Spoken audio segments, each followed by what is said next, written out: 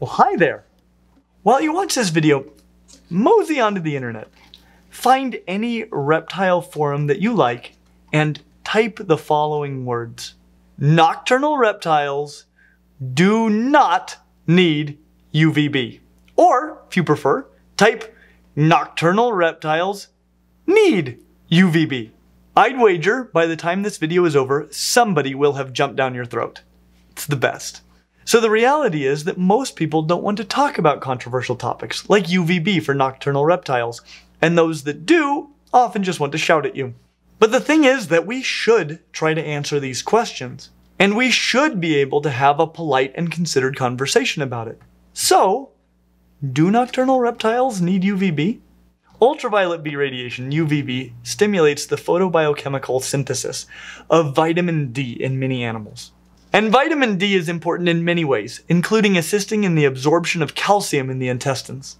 So vitamin D is needed to absorb calcium from their diets, and UVB is often needed to create the vitamin D. Without adequate amounts of calcium, many health issues can occur, including metabolic bone disease, which can lead to considerable suffering and death in reptiles. UVB is something that reptiles get in the wild from the sun. But what about reptiles that sleep during the day? Well, the reality is that in some cases, reptiles may be adapted to a lifestyle where they are not exposed to the sun at all. If this is the case, they need to be able to extract adequate amounts of calcium from their diets without UVB exposure. But something that must be true for any reptile is that they must have an adequate amount of calcium in their diets. This is why we so often recommend calcium supplementation. If there isn't enough calcium in their diets, then all the UVB in the world won't save them. However, in addition to calcium in the diet, basking reptiles like this bearded dragon clearly do need exposure to UVB in order to uptake that calcium. This really isn't controversial. But what about nocturnal reptiles like this crested gecko? Do they need access to UVB? And for that, I would say it depends. It really depends on one thing. In the wild, are they exposed to the sun or are they not? This matters. What doesn't matter very much is whether or not they're awake when this happens. If you fall asleep for 10 hours while sunbathing, you're gonna be just as sunburned as if you were wide awake the whole time. Some nocturnal reptiles spend the day down in dark burrows, in caves, holes, and under objects. They are not being exposed to UVB. Others, like crested geckos, often hide in plain sight right out on the side of a tree or otherwise out in the open. They are being exposed to UVB. Those that spend the day out in the open will likely need some UVB exposure to uptake calcium properly.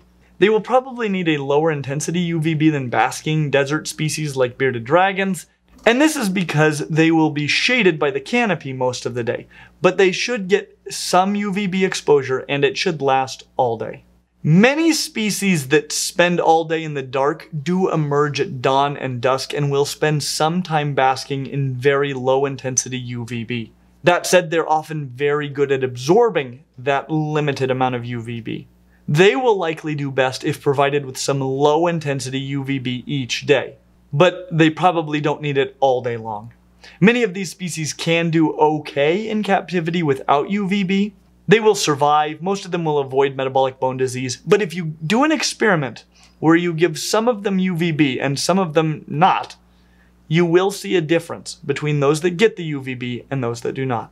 And I get the temptation not to use it. UVB lights are a bit expensive and the bulbs need to be replaced regularly.